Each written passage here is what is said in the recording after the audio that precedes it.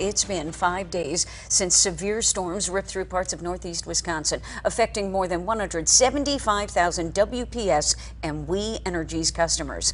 Wisconsin Public Service says hundreds of utility workers from across Wisconsin and the Midwest have been working around the clock ever since the Wednesday storm to restore power to customers.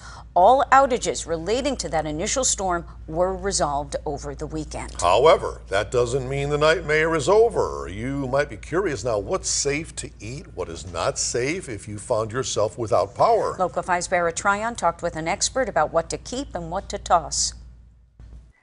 The idea will be to have a food thermometer at home. That's, a key portion. With storms knocking out power, we're looking closer at what food is safe to still eat.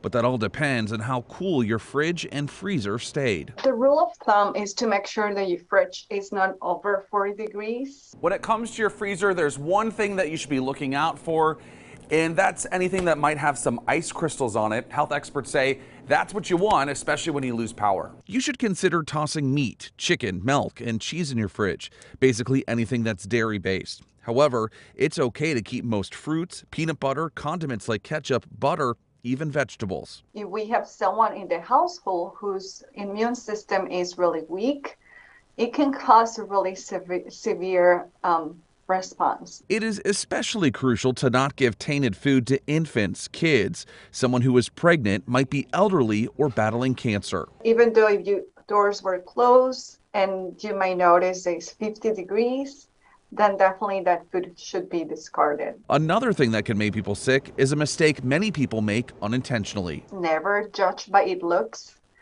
Always, be more cautious about that, because as we know, bacteria is something that we don't see, we don't smell.